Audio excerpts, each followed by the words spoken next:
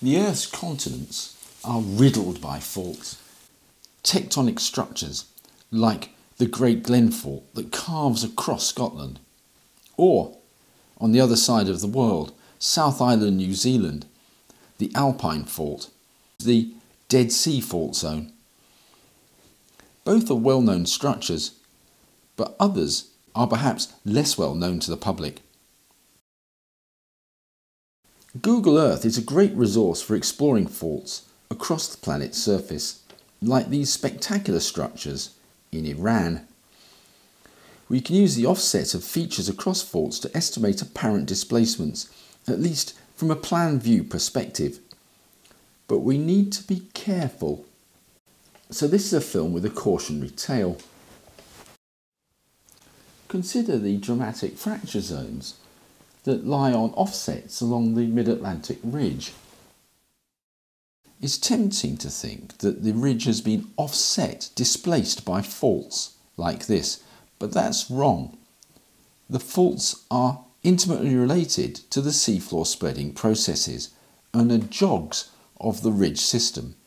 So the rocks moved like this across the faults. You can find out more about these transform faults and how they work on another video on the Shear Zone Channel. So the message is that in order to understand fault zones, we need to understand the geology around them as well. And what's true for the oceans is also true for the continents. A great place to tell a cautionary tale is here, amongst the mountains formed by the collision between India and the rest of Asia, tectonics that continue today. On the edge of the Tian Shan Mountains, this is the Piqiang Fault. It's dramatic. And across the internet, you can find studies that do this. Animations that put the fault offsets back, restoring the landscape, and then offset it again. And on this basis, we might measure the apparent displacement on the Piqiang Fault, its sense and magnitude. But the assumption here is that the broken ridgeline, with all its stripy layers, originally formed a continuous feature.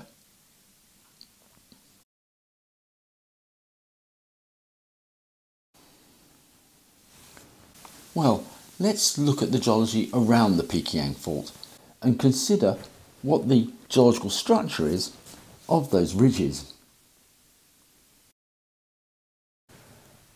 These strata are really distinctive.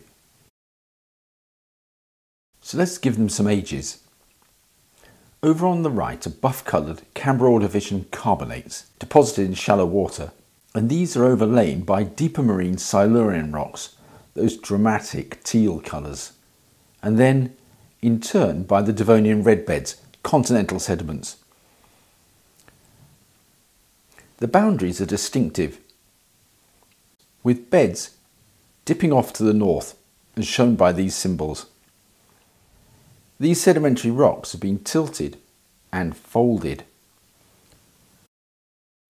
In this case, they have a symmetrical pattern. The rocks are getting younger this way, and on the north side, the mirror image.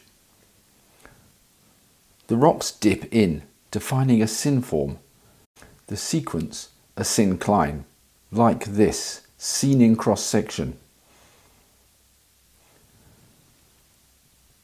So the low ground is a synform.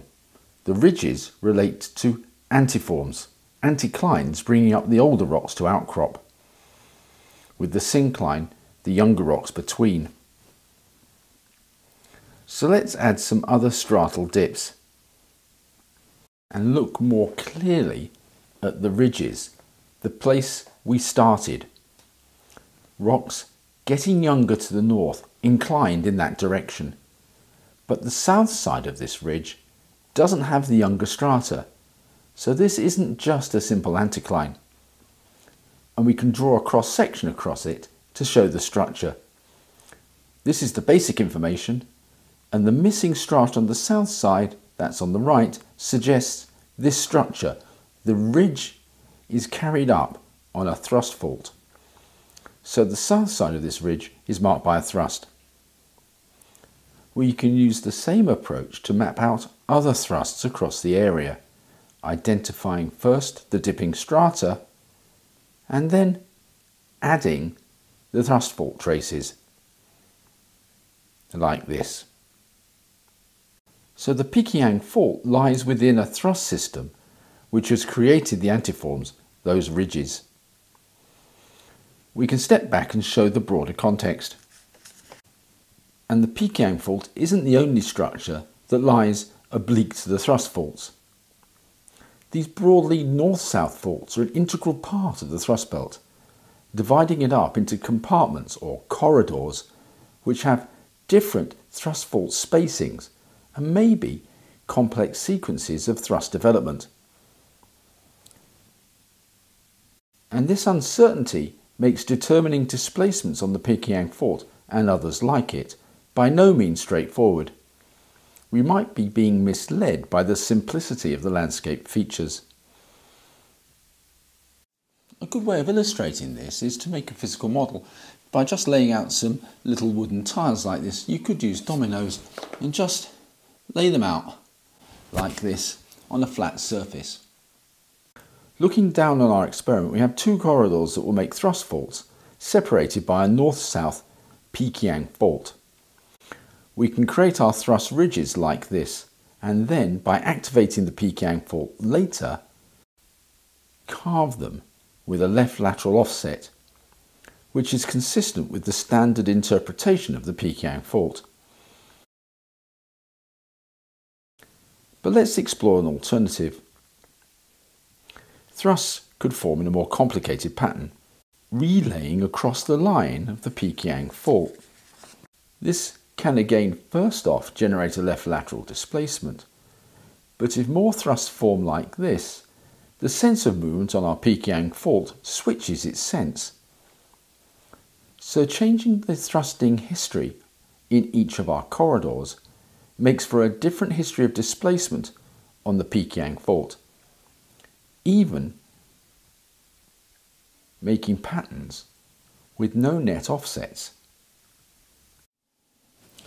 So in this analysis, it's the sequence of thrusting in each of these corridors that controls the activity and defines how the Piqiang Fault moves, what its sense of movement is, and its offset.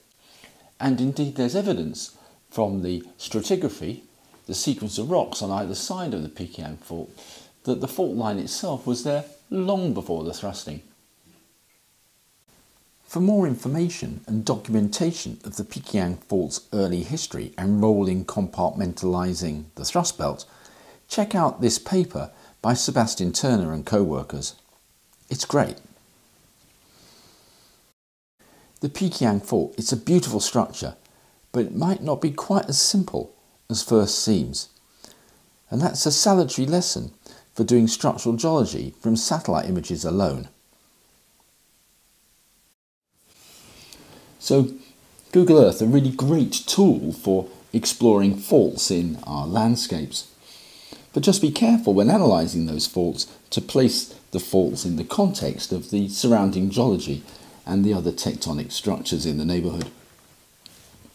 I've been Rob Butler, and thank you very much for watching this short film.